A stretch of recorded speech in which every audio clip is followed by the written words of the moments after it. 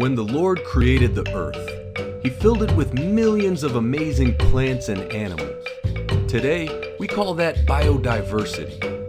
Let's play a quick game to see how well you recognize some of God's most famous creations. Get ready to guess the animal as it's drawn onto the screen. We'll start with a fairly easy one.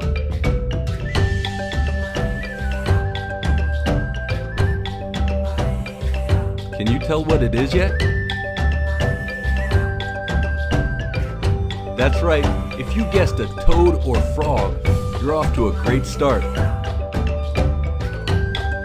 Did you know there are over 120 different types of animals mentioned in the Bible?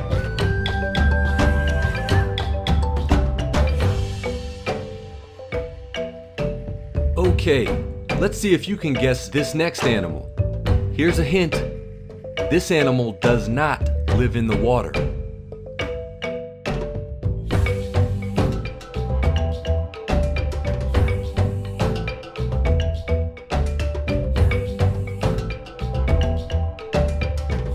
Yes, it's a bird, but if you guessed bald eagle, you are really on your game. Did you know it was the Lord who shut the door of Noah's Ark? The Bible says so in Genesis 7:16. Here goes the next animal. Let's see if you can guess what it is. Here's a hint. It is not a horse.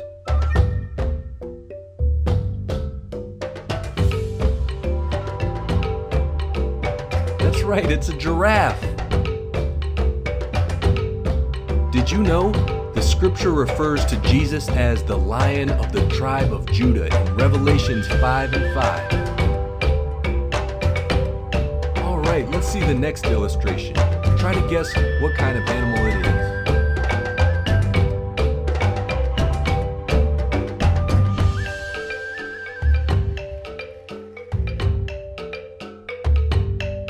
That's right, it's a lion. So you've really got the hang of it now. Let's keep going. See if you can guess the next animal that's drawn onto the screen.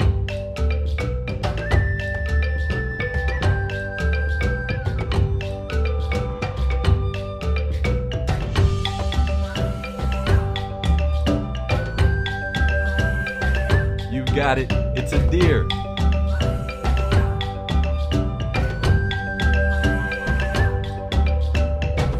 Did you know that the sheep is the most frequently mentioned animal in the Bible? Well, this next animal is definitely not a sheep.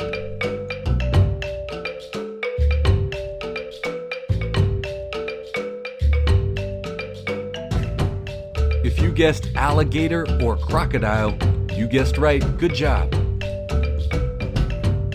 All right, here's a hint for the next animal to be drawn on the screen. The name of this specific animal begins with CH.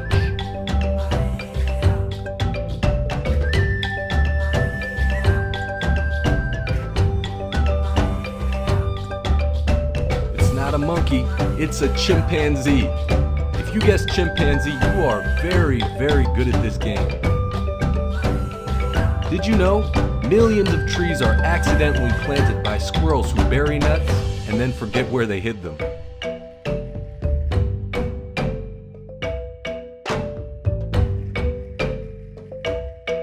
All right, here goes the last animal. Let's see if you can guess what it is.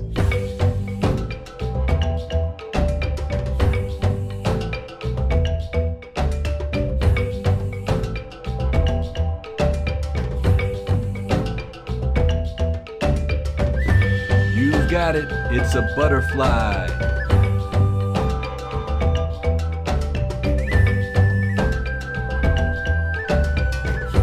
Did you know Jesus used fish to perform a miracle 4 times in His earthly ministry? Thanks for playing along, and remember, the next time that you speak with God, be sure to thank Him for Earth's biodiversity.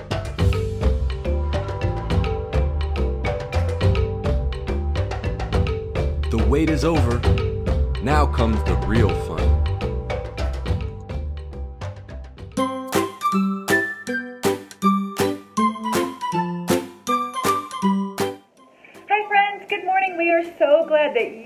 decided to join us today. Let's start our kid worship time with our call to worship song, Good Morning. This is a morning like no other.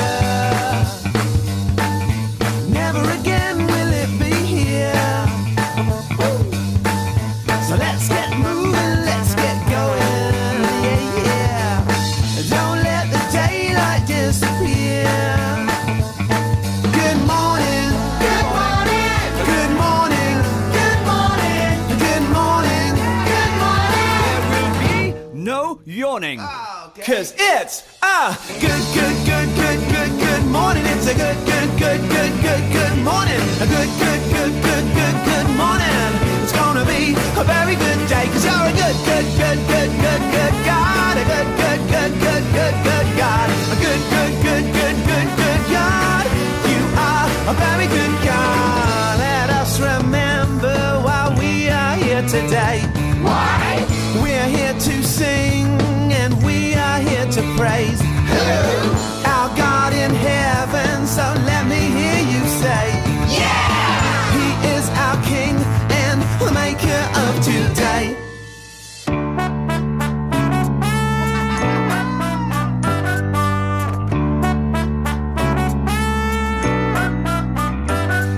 It's a good morning. It's a good morning. A good morning. It's gonna be a very good day. Cause you're a good God. A good God. A good God. You are a very good God. Good morning. Good morning. Good morning. Good morning. Good morning. There will be no yawning. All right, our next song, you may remember this from a while back. We haven't done it in a while. But Mrs. Navita Mason and her daughter, Kayla, are going to lead us in the song called Fix My Eyes. And you maybe even remember this song from the radio. I like that this song's message reminds us that when we look at things around us, our circumstances, things that are happening in our world, we can feel discouraged or stressed out. But if we fix our eyes on Jesus, then he reminds us of who he is, that he is our hope and our light and our truth and our comfort and our peace. And that encourages us. So let's fix our eyes on Jesus. Fix my eyes on you.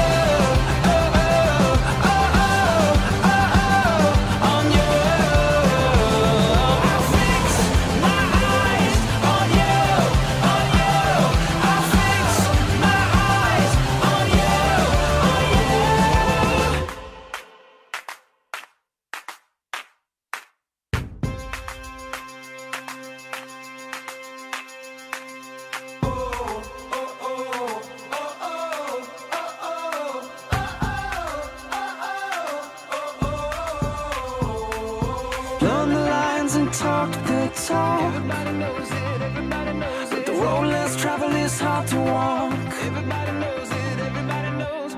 It takes a soldier who knows his orders to walk the walk I'm supposed to walk. And live like I'm not scared. Give when it's not fair. Live life for another. Take time for a brother. Fight for the weak ones. Speak out for freedom. Find faith in the battle. Stand tall, but above it all. Fix my eyes on you. On you.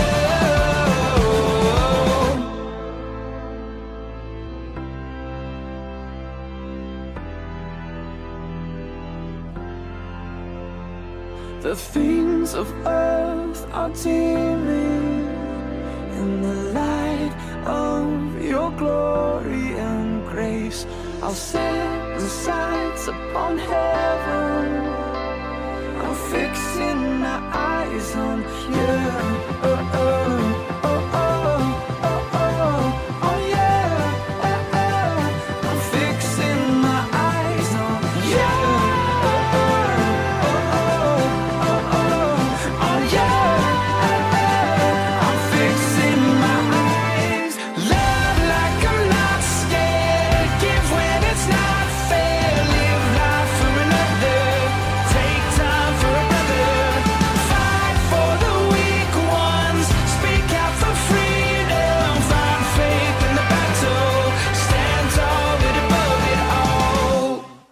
fix my eyes on you.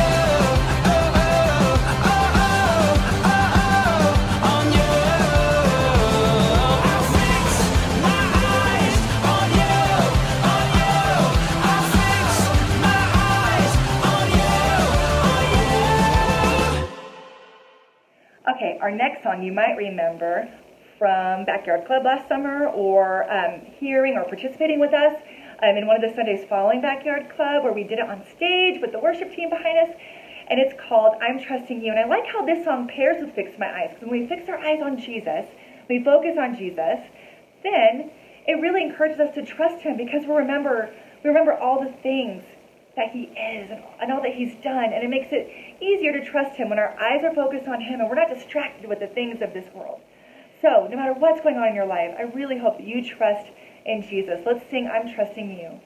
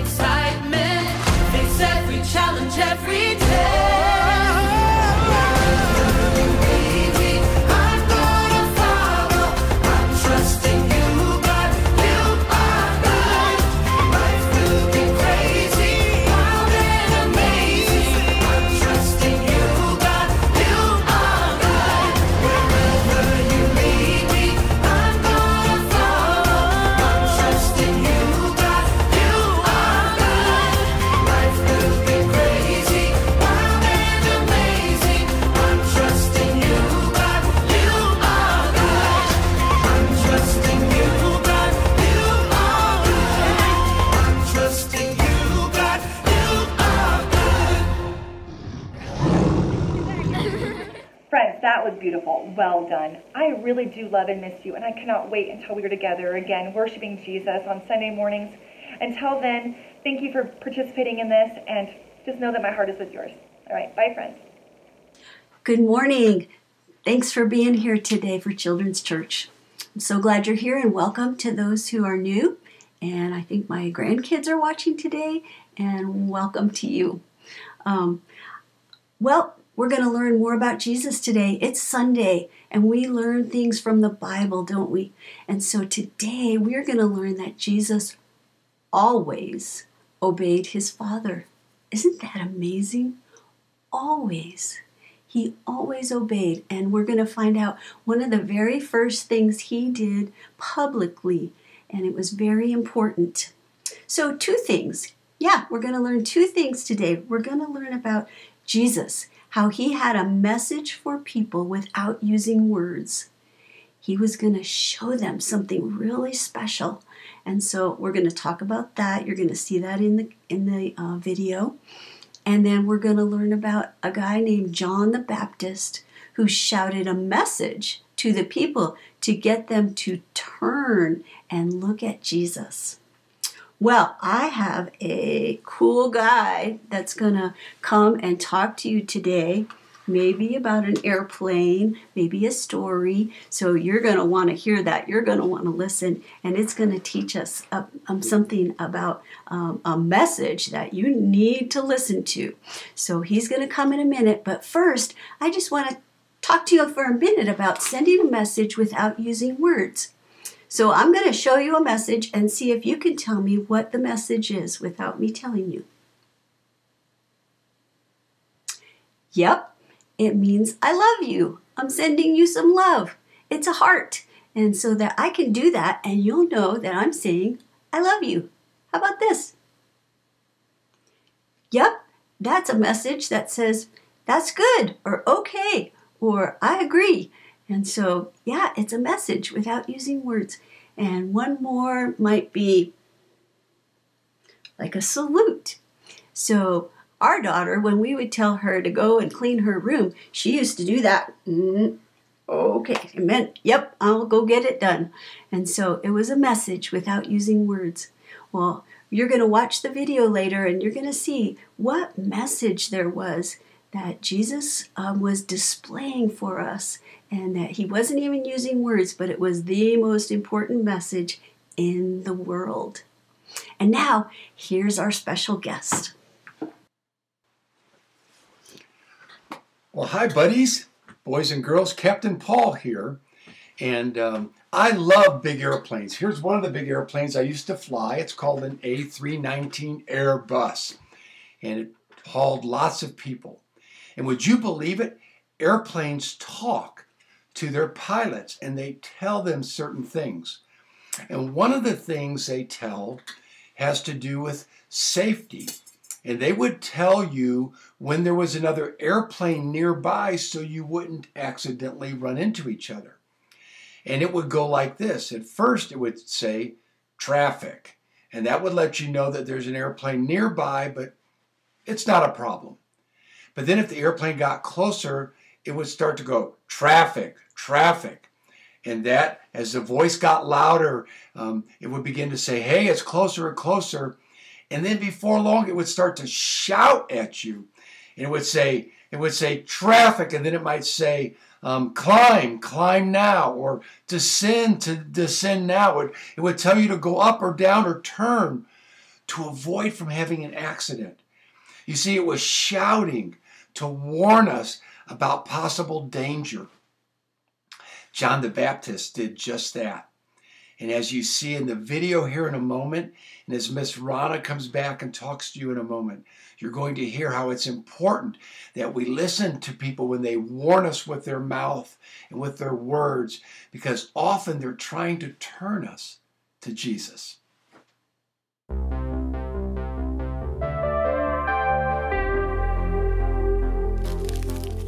John the Baptist lived in the wilderness.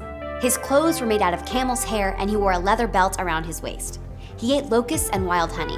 John began telling people, repent and be baptized because God's kingdom is almost here. Some people asked John, who are you?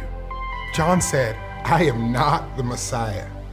John also said he wasn't Elijah, and he wasn't the prophet that God had promised to send after Moses. Who are you then? They asked. Long before John was born, the prophet Isaiah said, someone is shouting in the wilderness. He says, prepare the way for the Lord, make his paths straight. Isaiah was talking about John. John had a very important job. He was supposed to get people ready for Jesus, God's promised Messiah. People started to repent. They turned away from their sins and turned to God for forgiveness. Then John baptized them in the Jordan River. Baptism was a picture that the people's sins had been washed away. John preached, "Someone greater than me is coming. I am not worthy to remove his sandals. I baptize you with water, but he will baptize you with the Holy Spirit." By this time, Jesus was an adult. He went to see John the Baptist at the Jordan River.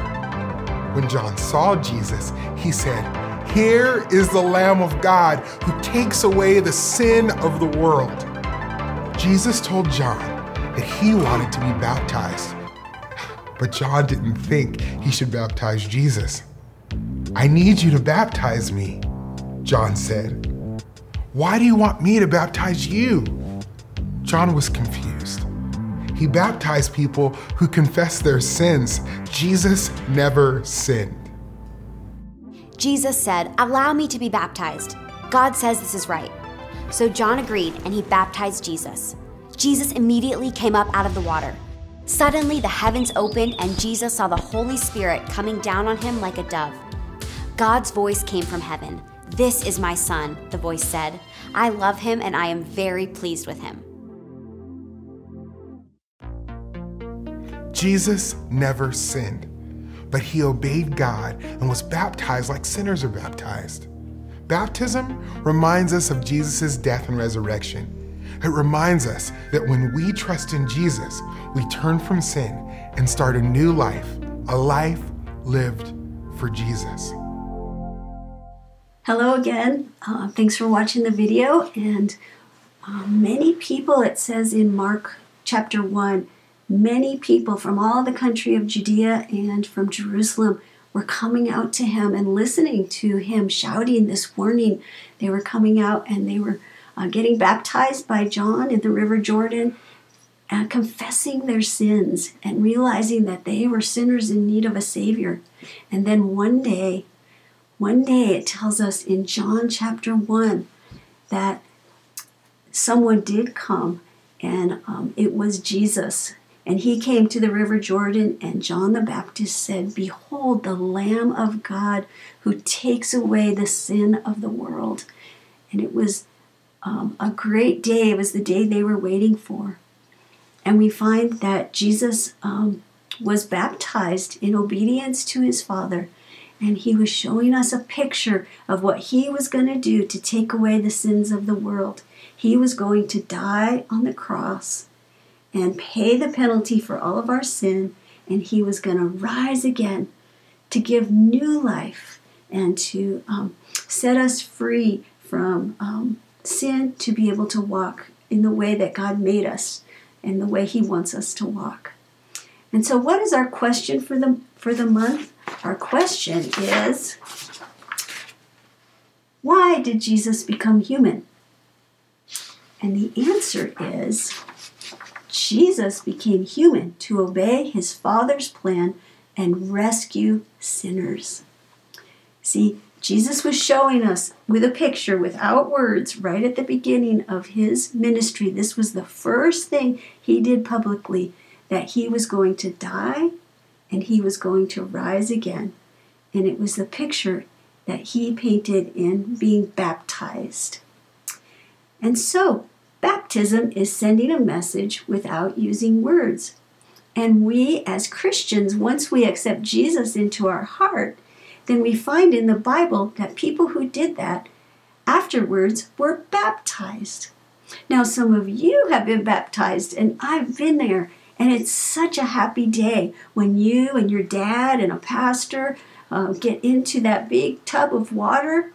And we don't have a River Jordan in our church, so we use a big baptismal, and it's filled with water, and you get in there, and the pastor says, "In the name of the Father, and the Son, and the Holy Spirit, I baptize you," and you go down into the water saying, "I believe in Jesus' death on the cross for me," and you come back up, and everybody claps, and your hair's all wet, and you're just so happy that you have new life in Jesus. And you're saying that with a picture on the outside that tells what's happened on the inside of you when you accepted Jesus to come into your life. Well, with the day that Jesus was baptized, just like your family came on the day that you were baptized, some of you, while Jesus' family came to God the Father, God the Son, and God the Holy Spirit, all showed up on that day, just revealing themselves as the heavens were torn open and the people were amazed. And the Holy Spirit descended in the form of a dove and rested on Jesus. And then there was a voice that came loud and clear that said, "This is my beloved Son, in whom I am well pleased." Oh, wow. It was such a happy day. And so I want to invite you to several things. One, if you haven't asked Jesus to be your Savior, the whole reason why Jesus came to rescue us sinners, you can ask him to be your Savior today by saying, "God, I am a sinner and I want my heart washed clean of sin, and I want Jesus to pay for my sins, and then I want to walk in a new life. I want to be cleansed by Jesus' death, and I want to have the power of Jesus' resurrection life in me." And you can just pray that prayer with your mom and dad very easily. And so then that's when you become a Christian. And those of you maybe who are already Christians but have never been baptized, maybe you would like to paint that picture for your family and just bring that joy to all the people around, that you believe that Jesus died on the cross to pay for your sins and that he rose again to give you new life. Wow, that would be special. That's something you would need to talk with your mom and dad about, and then they would come and talk to a pastor about that. Maybe you would like to do that. And so let me close in prayer. Thank you for joining us today. Thank you for thinking about these things. And we want to just listen to John the Baptist and heed his warning to turn from our sin and look to Jesus to be the one who saves us. Let's pray. Dear God, thank you for Jesus. Thank you for his death that paid for our sins and for his resurrection that gives us power to live a new kind of life. We love you and we praise you. In Jesus' name, amen. I love you. Hi, Flag Bible Kids. It's Miss Beth, and I am so excited we were able to get together again today. And wow, it has been an amazing few weeks. We have learned so much more about Jesus. So first we talked about Jesus' birth, and we learned more about his birth. Then we talked about Jesus being dedicated as a baby. Last week we talked about Jesus as a young child. And this week we talked about Jesus being baptized. But the incredible thing about the story this week is Jesus never sinned. But he obeyed God and was baptized, just like sinners are baptized. So baptism is a reminder to us of Jesus' death and resurrection. Remember that Jesus died on the cross for our sin, each and every one of us for our sins. And then he rose again 3 days later. Baptism reminds us of Jesus and what he did to save all of us from our sin. When we trust in him, we turn from our sin and we start a new life, a life that's with Jesus forever. Isn't it incredible? Jesus loves us so much. He loves each and every one of us, and he wants us to be part of his family with him. So the last few weeks, we were talking about a big picture question. That question was, is Jesus God or is Jesus human? So look around, whoever's in the room, tell them the answer. That's right, guys. As Son of God, Jesus is both fully God and fully human. And we learned lots about how he's fully God and fully human. So this week we started a new unit. So when we started this new unit, we have a new question that we're going to be learning more about over the next few weeks. So that question is, why did Jesus become human? So I want you to look around, whoever's in the room with you, tell them that answer. You guys are so smart. Good job. Jesus became human to obey his Father's plan, to rescue sinners. So he did it to rescue me. He did it to rescue you, each and every one of us. He did it to rescue us from our sin. Isn't that amazing? He loves us so much. So I want you guys to remember that big picture question, and we're going to be learning more and more about that the next few weeks. So today I have a craft for us to remember the story that we just learned about. So the first craft that I have has to do with Jesus being baptized. So what I did is on 2 popsicle sticks, I drew 2 guys, and then on a cup, we drew some water, and I put a hole in the bottom, so then you can act out the story of how Jesus was baptized. So you can pull him in to be baptized. And when you're doing this, you can tell your parents the story, retell it. So another way you can do this if you don't have a cup that you can color on is you can take a piece of paper and you can fold it over. And we colored it so it looks like water. And then you can put the stick figures in there, and if you don't have a stick, you can just draw a person on paper and you can use them. So you can put the people in there, and you can put Jesus in there and act out the baptism again. So on this one, I wrote John the Baptist baptized Jesus. So we have John the Baptist and Jesus, so that you guys can act it out and tell your family the story, and you can tell them why baptism is so important. So then the final craft that I did is I made a dove. So for this one, I did the shape of a dove, and I cut it out, put an eye on there for it, and then I cut a slit right here, and I took another piece of paper and I folded it accordion style. So I did one way and then did it the other way. And then I put it in here to make it look like the wings of the dove. So I did the dove because we heard about a dove, that when Jesus was baptized, a dove came down. Such an incredible story, and this is a huge reminder for us of Jesus's love for us. So I also want to encourage you guys to continue your journaling. I would love to hear about your journaling too. So if you guys have been journaling, I'd love to hear either what you've been drawing in it or what God has been teaching you. Remember that it is so exciting to go back and look in those journals and see how God has answered prayers, or see what God is teaching you. So now I'm going to pray for us, and then we're going to be done. Dear Jesus, just thank you so much for loving us. Thank you for coming down and being human, Lord, and for dying on the cross for us, for raising again. Lord, thank you for doing that so that you can take away our sin, Lord. I just thank you for how much you love us. I thank you for what you've been teaching us about you the last few weeks in our classes, Lord. I thank you for each of the kids that are listening to this. And Lord, if any of them have questions, I hope that they can go and ask either Pastor Joel, Pastor Paul, me, their parents, someone, Lord, ask them how they can too be in your family, Lord. I just thank you for loving us, for always being with us. And in your name, amen.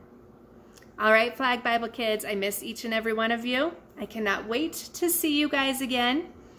And I hope that all of you have an amazing week. So I will see you next week. Bye.